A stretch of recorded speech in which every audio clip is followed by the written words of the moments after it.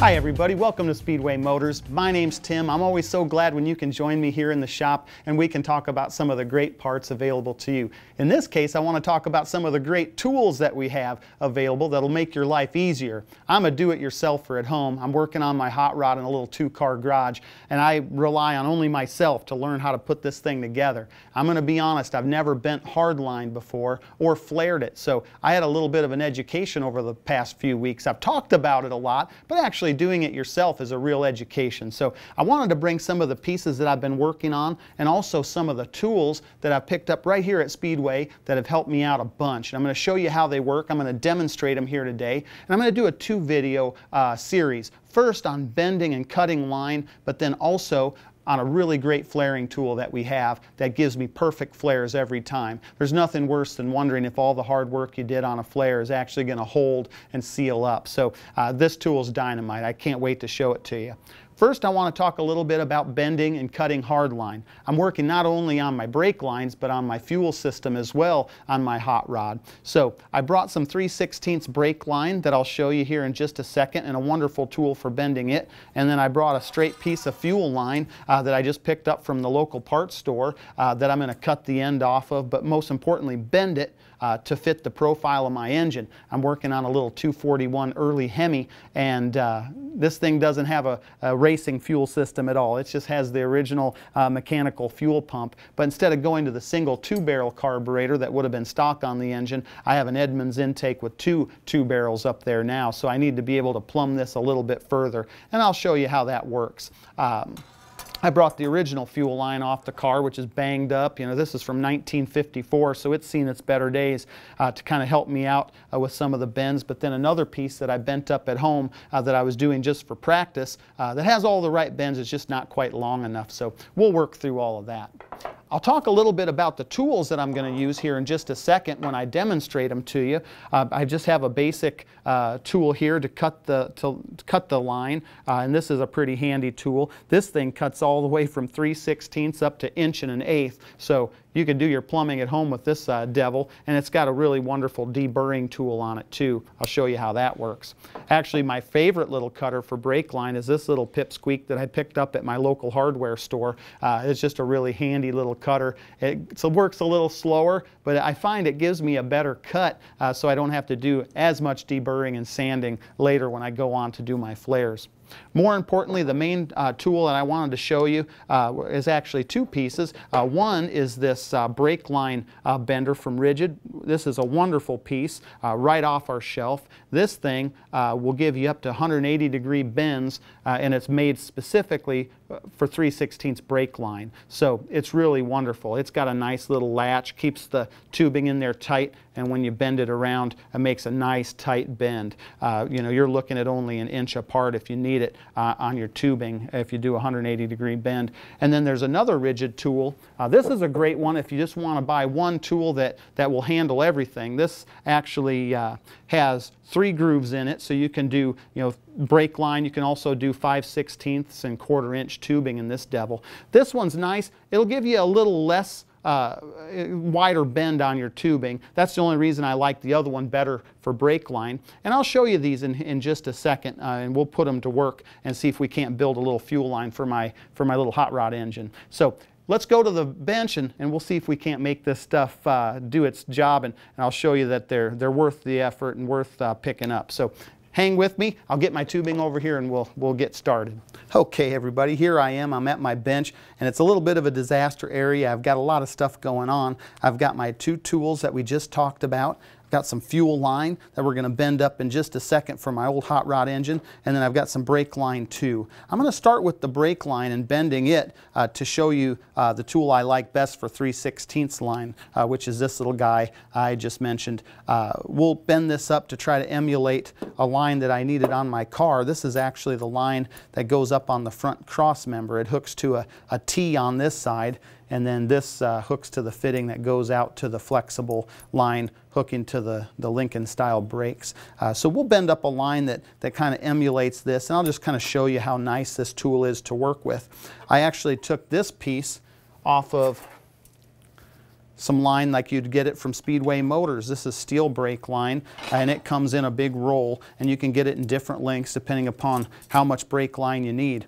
One thing I'll warn you about this is as you get it out and you bend it, be careful not to bend any kind of steel line more than it needs to be bent. It actually work hardens and then it cracks, or it's more likely to crack once the steel gets harder. So as you straighten this out, use a nice flat bench to use as a guide, and don't bend it back and forth. That's very important. Of course, many of you out there already know that, but it's probably worth mentioning again.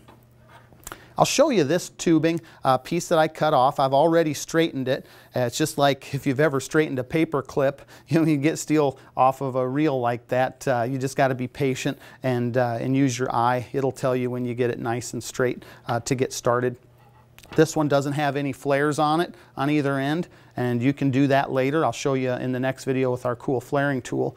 And I've got the fittings here. It's important to remember, if you buy a piece of brake line from your local parts store that already has the flares on it, make sure you're mindful of where your fittings are. I can't tell you how many times people have had their fittings and then they've done their bends and their fittings get locked into the wrong spot. They have to either cut it off or start all over. So be mindful of that. Keep your fittings on each end of your line if you have a piece that's already flared before you start bending it.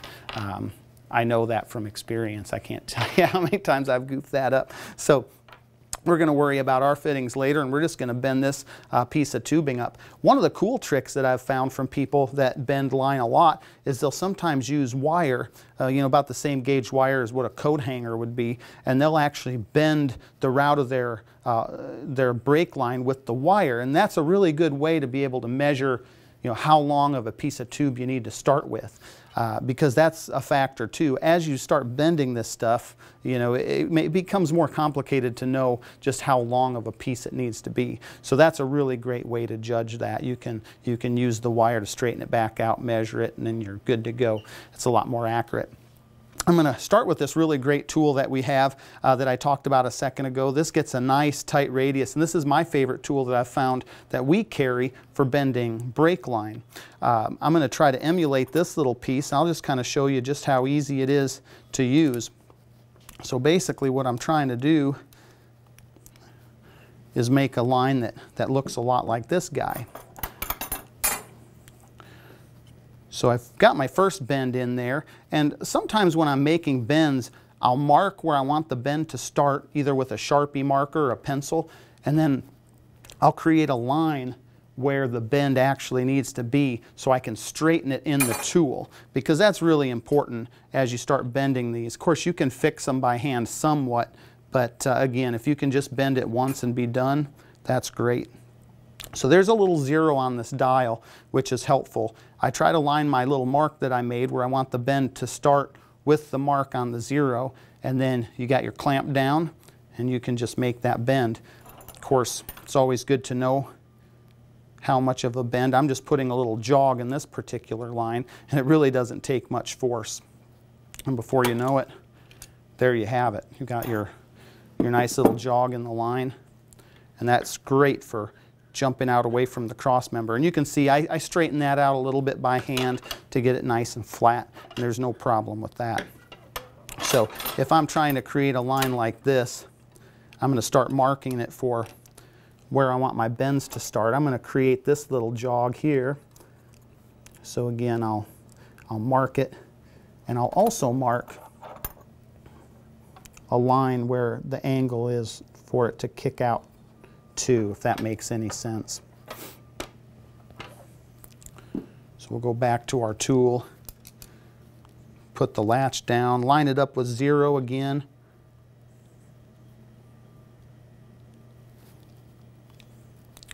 And here I'm just putting a little,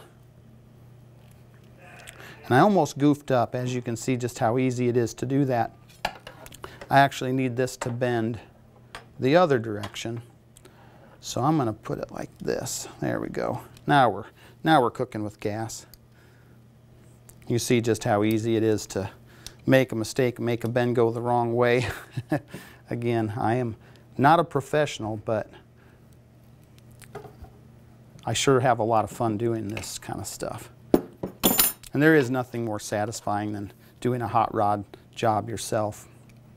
I'm going to keep creating that little jog to get around the U-bolts in my cross member. And because this tool is so wonderful, you can get nice tight bends that are very accurate. I'll keep working my way around. Whoops, keep banging on stuff here, but we'll get it done. Kind of use my other one as a guide. I think I'm kind of free-forming this thing, not being real scientific, but you get the idea. Swing this around.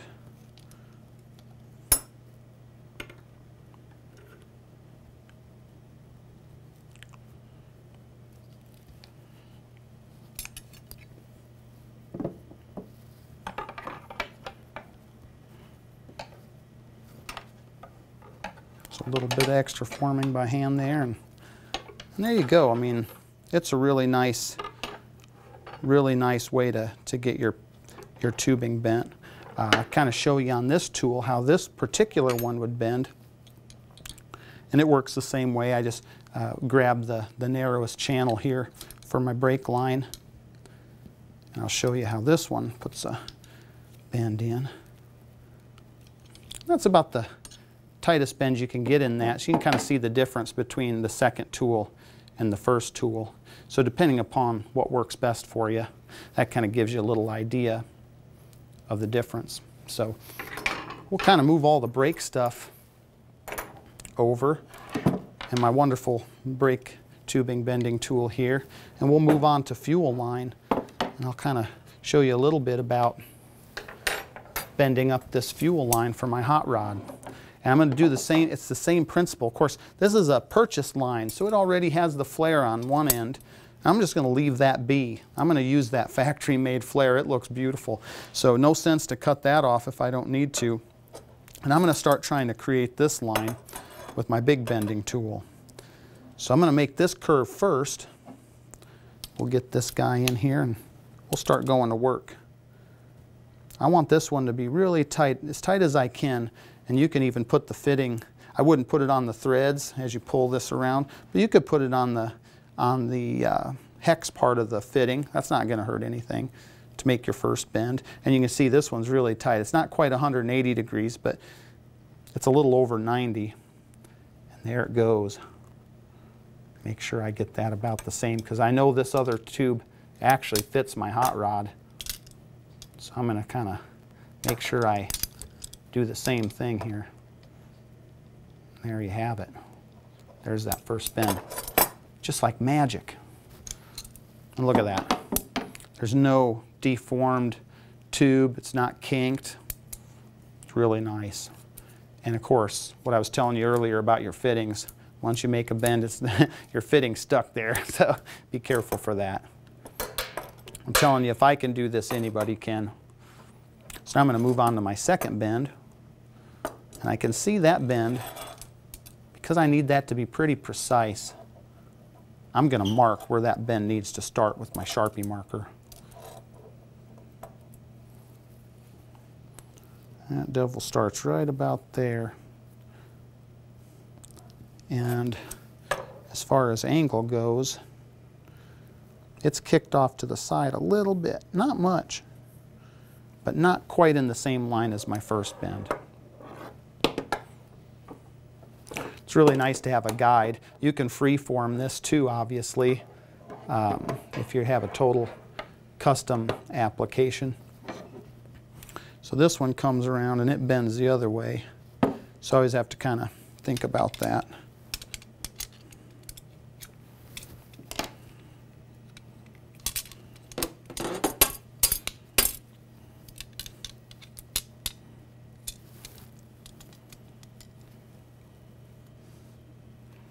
Here we go. I'll put my line right where I need that bend to start. Of course, get it in the right channel. That's very important.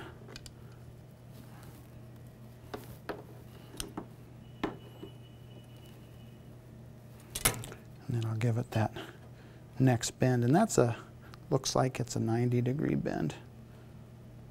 So there we have it, just like that.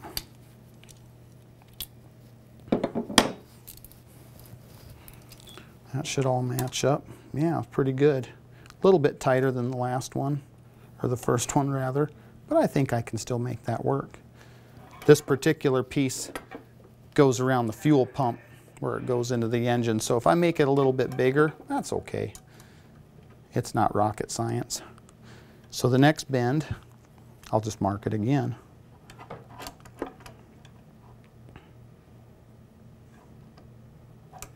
Needs to happen right about here to here. And I like putting my line to the inside of the bend so I know exactly what angle to bend it. Then I always know that goes face down into the bender too, which is cool.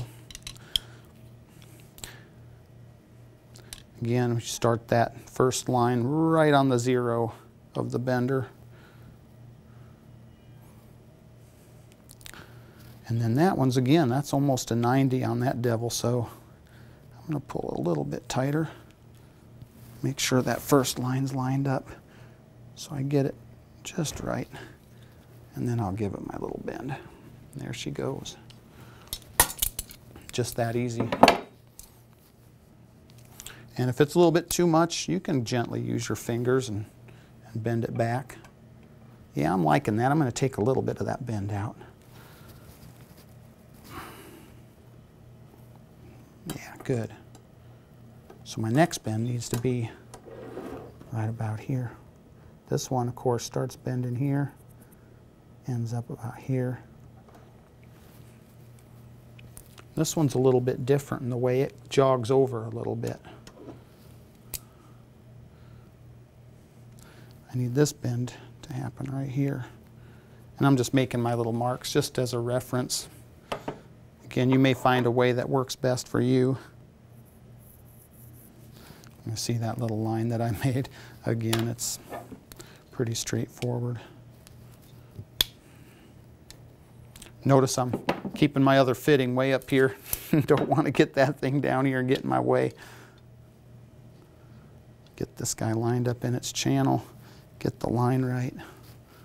If I'm right, when I get home, I'll put this on my car, and holy cow, it'll line right up with my low pressure regulator, and I'll be in business.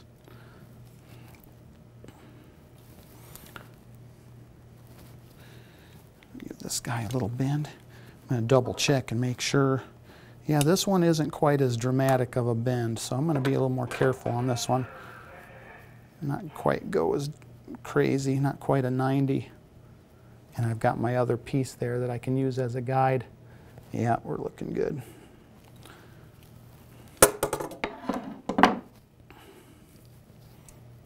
Oops. See how soft this stuff is. You can make it look pretty ugly pretty quickly, so be careful with that. I'm just imagining this thing sitting on my fuel pump. Yeah, that's about right. I need to take a little bit of bend out of this. Just a little bit. There we go. He's looking good. Okay, so now we move on to the next bend, which this is an easy one. It's just a 90, and it starts right about here, goes to here, and my line happens right here. So I'm going to put my straight line on there, kind of line up in my tool, and we'll make another one.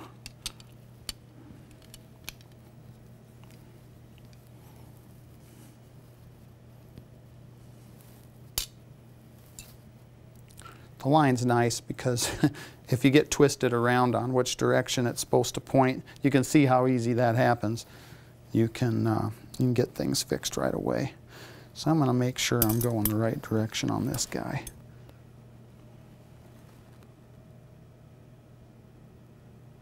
Yep, I think we're good. And again, this is about a 90. I'm going to turn this a little bit. There we have it. As long as it doesn't slip, we'll be good. So there's my last, second to last 90-degree bend.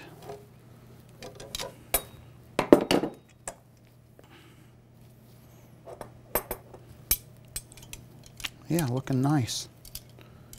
I like it. And guys, I couldn't do this right out of the chute. It took me a little bit of time to learn exactly what I was doing. So now we've got that all figured out. Now I just have one more 90-degree bend in this guy, and we're gonna be set. So my last 90-degree bend happens right over here. So I'm gonna mark where it starts, mark where it ends, and then mark where I want that inside bend to happen to keep the line straight.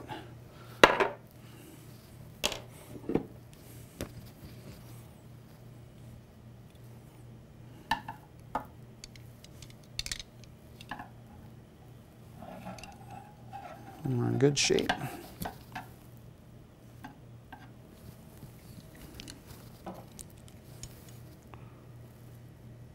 I have actually seen some folks put a vice grip down on these pieces of tubing to make sure that they don't move once you start bending them. And I guess you can do that, but I think if you're careful, you'll be just fine. There's my last 90. Perfect. All right, I'm feeling pretty pumped. Here I have it, my hard line for my hot rod. Now, one thing I have to do, obviously this line is quite a bit longer, and I've got a little bit of an angle issue on this one, but I can fix that real easy. Basically, this just needs to twist a little. That's perfect. Not too much. But basically now I just need to decide how long I need this guy to be. We'll cut that. It actually needs to be right about there to be perfect on my hot rod. You always add 1/4 of an inch for the flare because it pushes your tubing in, obviously. We'll talk about that in a second. Okay guys, well there you have it. I'm feeling pretty good about this fuel line. I'm excited to get home tonight and bolt this up on my hot rod. It just gets me one step closer to driving that old pile down the road, so I'm pumped. I am not an expert. I hope what I was able to show you here is that a rookie, even like me, with the right tools, can do the job easily and have a really nice professional looking result. I mean, if the boys in 1955 bent this up and mine holds its own next to their work, I'm feeling pretty good about life. So again, it's a great investment to have the right tools, but as you get started, if you have any questions, give us a call. We've got a great group of tech people on the phones. You can message us right here on Facebook or visit our website where we can answer your questions too. It's just important to us that we get more old cars out on the street, and if you can do it yourself in a 2-car garage like me, makes you feel pretty excellent. So until next time, folks, I hope you visit us again. I'll be back with a video about flaring, so check that one out too. And until next time, we'll catch you later.